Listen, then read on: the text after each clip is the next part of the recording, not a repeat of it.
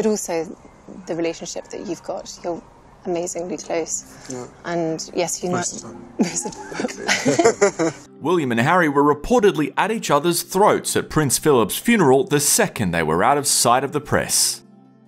Robert Lacey, the author of explosive book Battle of Brothers, which looks into the feud between the pair, says a row broke out as soon as they stepped inside Windsor Castle. It's understood Charles had sent away the funeral cars to allow his sons the chance to talk face to face for the first time since Harry's move to LA and try and resolve their differences, but to no avail.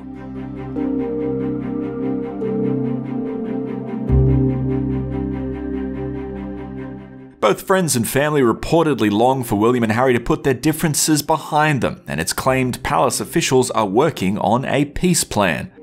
With Harry back in the UK for the unveiling of a statue dedicated to his late mother Princess Diana, the ceremony will mark the first time the brothers have seen each other in person since April.